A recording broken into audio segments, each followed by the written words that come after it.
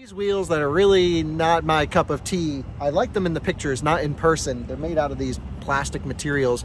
It's supposed to resemble a UK plug socket, so I guess I get that. But the name is the weird part, and it's sort of a fail on marketing. Probably they didn't realize this, but the official term for these wheels, as stated on the window sticker of this car, is the Corona wheel option. Hello and welcome to Out of Spec Motoring. This is sort of a coronavirus road trip. We're going to be extremely careful. Obviously you can tell the barbershop is closed, but I have just driven up here to Maryland.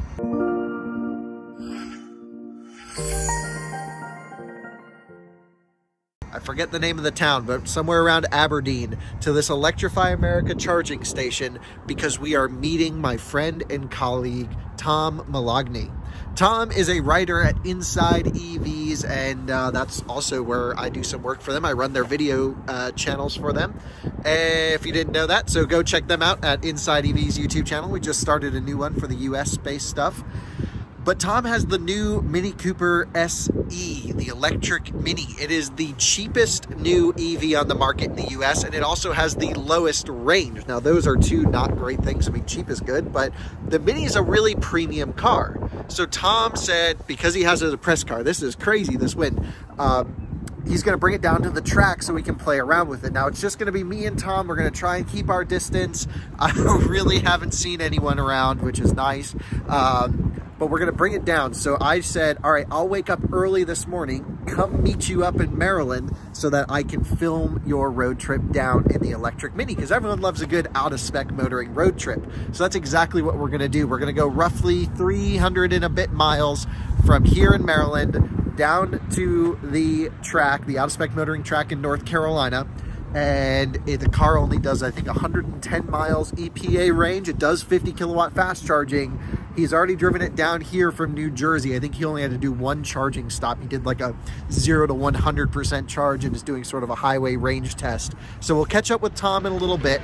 I'm gonna throw this on the Chatamo, fully charge this car so I can just Chatamo it at the EA stations along, so I don't need to divert and go supercharge. I'll just charge it up here at the EA stations, which should be fine because it'll do the same charging speed as the Mini. So let's go on a road trip.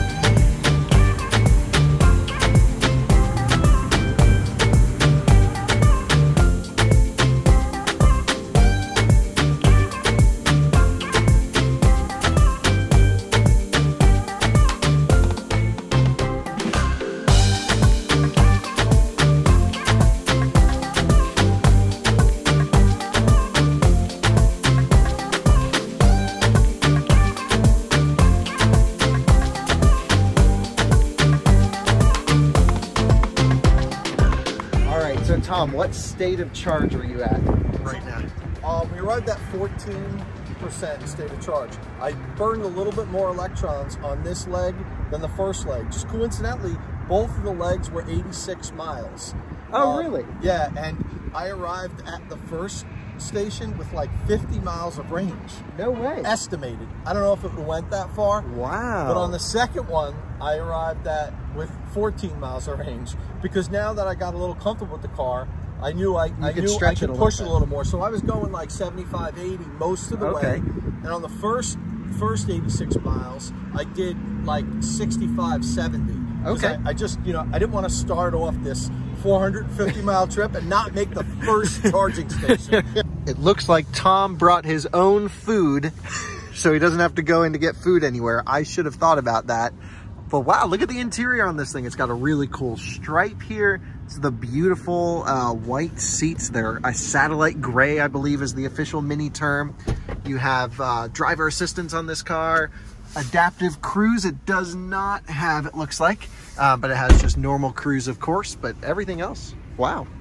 So we're now in the Mini while it's fast charging. We're at 26% with 24 miles projected. This new digital display is really cool.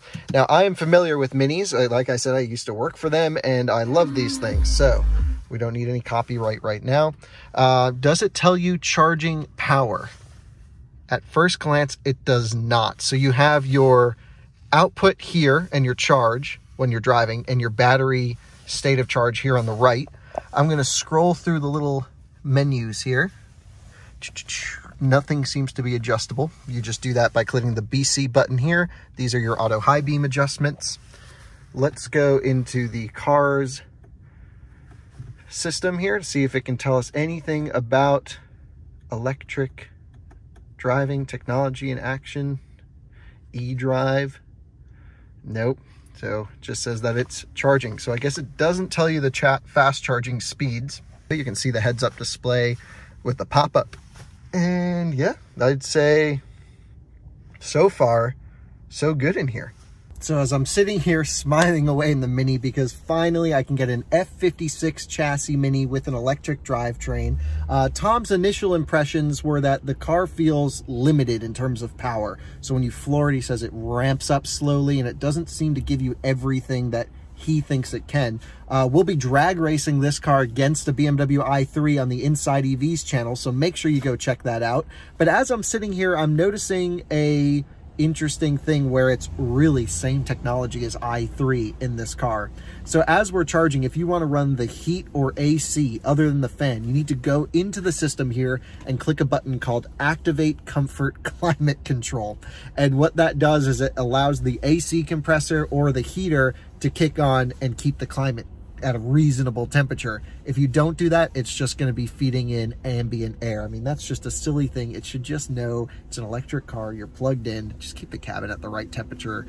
I mean, it's just old school stuff, but that is okay. This is really, again, for the value, it's so much car. So this is the Mini infotainment display. You control it with this knob setting here. This is the new shifter for all new Minis. So let's go into here. You have all these different menus, such as like navigation. You can choose all your music, and this is all the connected applications. So you can look at it from your phone. It does have an app. You can precondition it.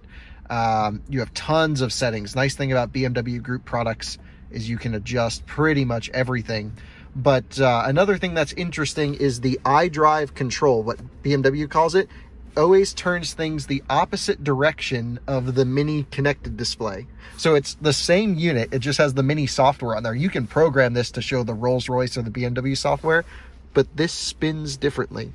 So somewhere at BMW Group, they decided that Mini owners' brains are wired backwards to normal BMW Rolls-Royce owners. And they're onto something. They're definitely right about that. There is a thing about Mini owners. They're hilarious people. They're great. And there's a huge cult following. And I really hope that a lot of the true Mini enthusiasts like myself get into this car. We can see the screen here. Let's take a look at our charging power. This is the only way. So it's 43 kilowatt at 39%. So it's not pulling the full 50 kilowatt like we had expected. We'll keep an eye on this to see if it does this at other chargers. The peak I've seen so far is 41 kilowatt. Charging cost is relatively inexpensive for this car because, again, it's 18 cents a minute here. It's 15 cents a minute in North Carolina with the Pass Plus membership. And you're basically pulling towards the top of the pricing tier. So cost is not an issue on this car at all for charging, I would say.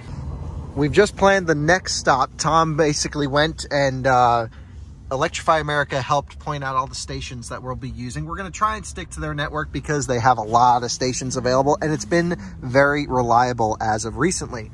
So the station we're going to try to go to is in Alexandria, Virginia. It's 71 miles away. We're going to charge the Mini up to about 90% to get there. This thing's upside down, but you get the idea of where we're going. The little range bar says it thinks we can make it. We have a backup plan, if not, with a charger a little bit farther north than that, so we should be good.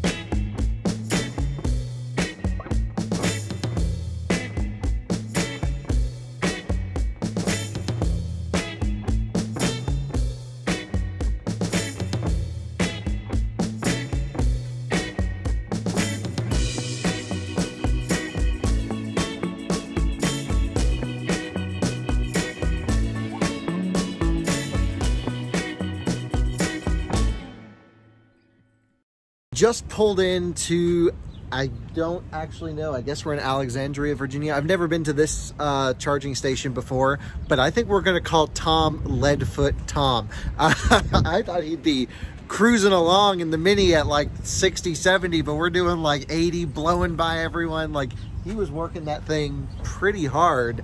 And we went like 70 something miles, so that's pretty good. You can drive it. I have no, what percentage state of charge are you at? Oh, I'm high. I'm at like 35. 35%. So like, you weren't going slow at all. I was just saying, you were really hammering it past people and driving it normally, like a typical New Jersey driver here. Absolutely. That's how I always test. Whenever I test drive the cars, I always drive it like I normally would, and it's a little hard. Yeah, it's great. But I mean, that's the cool thing. The Mini is zippy. It looks fast from the outside, like when you go for a pass. What was your efficiency? Do you know your miles per kilowatt hour? I wanted to ask you. I hope you reset yours. I have mine logged here. 4.1. So 4.1. So that's 250 watt hour per mile, plus or minus. Yeah. So that's better than this car did, I think. Let's take a look. And I wouldn't have thought that. Let's look. So this is a long range dual motor performance. This did 252, so it was identical. It's like the exact However, same. one thing, that car was pushing the air out of the way because I was following you. Yeah. And not super closely. Well, I just had autopilot on one. Okay. So that's interesting. They're pretty much identical. And the Model 3 is super efficient. And for this brick to be that efficient, that's pretty good.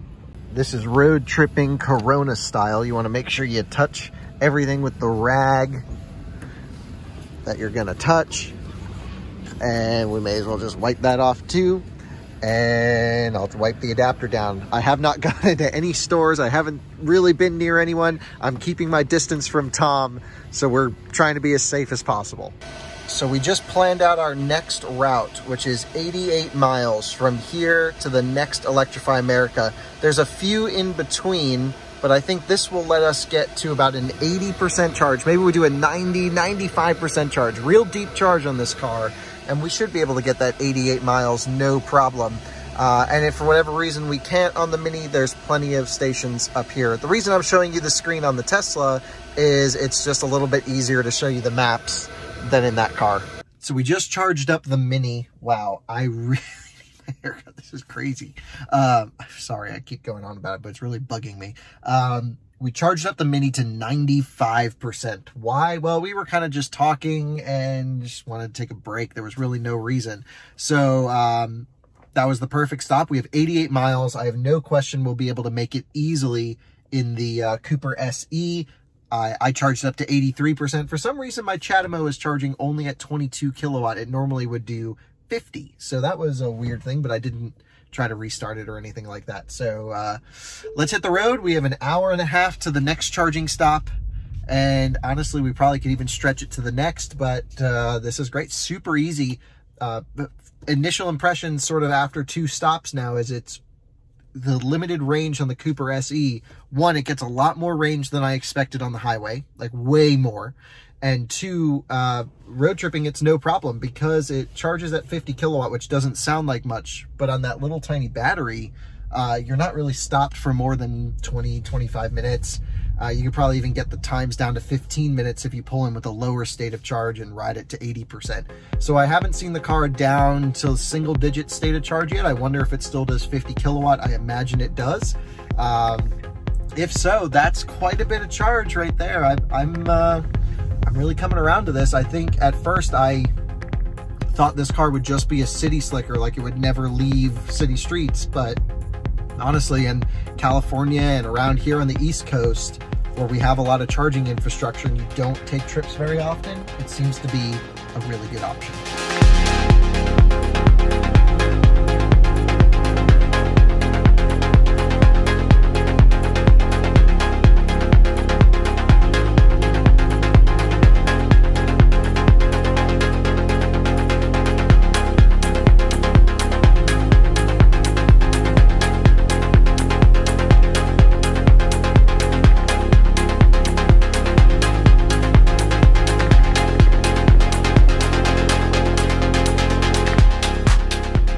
We have arrived at our next charging stop, potentially our last, here in Richmond, Virginia. We did keep the speeds a little bit lower. There was denser traffic, so I imagine the Mini did better than 4.1 miles per kilowatt hour on this stretch. We'll take a look. My car was pretty much right on par, 255-ish watt hour per mile, so maybe the Mini is as well. it just looks really good going down the road. And the pickup is pretty insane. So, I mean, all electric cars are quick, of course, but the Mini still packs a punch, at least looking outside in. So, efficiency on this leg. Same, 4.1. Yeah, my car was identical, 254, 55. Yeah, we were at 4.2 for most of the time. Yeah. But that last leg, then you floored it. I kicked it up a notch a little bit. Yeah. And, you know, these things happen and the efficiency drops. Well, you're in the South now, so welcome. Yeah, anyway, sounds good. Let's get it charging up. What state of charge are you at? 21%. Oh, nice and low. Well, we just unplugged the Mini at 96%. We were here for 36 minutes. Again, overcharged a little bit because we want to have some juice when we get it down to the track. So this isn't cannonball out of spec style road tripping here. This is normal hanging out, lackadaisical road trips, which are great. The Mini is doing really well. It looks great going down the road. Charging's relatively quick, and the stops are an hour and a half, 2 hours apart, which is what we do in supercharging anyway, because I typically only charge to 50% when I'm road tripping my car. So this isn't really that different. Of course, we're covering less ground, but hey, it's pretty great. And yeah, no overheating issues. The fans haven't kicked on for charging once. The charging curve has been identical for each charging stop that I've been a part of it. It did charge a couple kilowatt faster for the first stop that Tom did. We're not quite sure why, but either way, it's been very consistent and smooth trip so far. And this was our last fast charger of the trip. So let's head down to the track.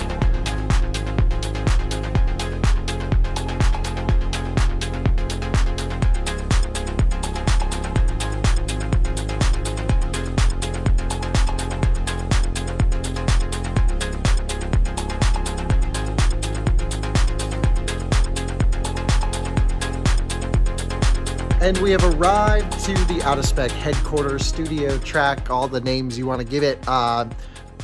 This was a really awesome day. I mean, I've been on the road all day. Tom just left in the Mini, but let's talk about the trip. So the Mini is awesome. What the biggest takeaway is, it's the shortest range new electric vehicle. They no longer sell these in the US. And it was able to just drive down from basically New York City halfway to Miami, no problem. It could have just kept going all the way down, and probably across the country. There's plenty of fast chargers on the coasts, especially. I haven't looked to see if you can go across the country. It'd probably be tight, but you could do it, I bet. And do you really need all of the range? This is sort of an interesting thing. With enough charging infrastructure, range becomes less of a concern, especially if you don't road trip a lot.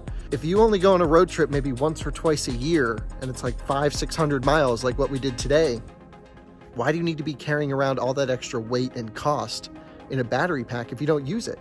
Charging infrastructure solves the problem. So I predict that as we have more DC fast charging infrastructure, the need for long range vehicles will decrease tremendously. And with that said, the new Mini Electric is a surprise off to the start for its ease of road tripping. 50 kilowatt isn't that much, but it tapers at 80%, 77% it starts to taper. So you're charging deep anyway. I'm blown away with the car. I think it's a really good option, and I'm really looking forward to the rest of the tests over the next few days here at the track. So make sure you take a look at Inside EVs, because I'll be doing some videos for them, some drag races against the i3, and a whole bunch of other fun stuff. So thanks for tuning in, and we'll catch you on the next road trip.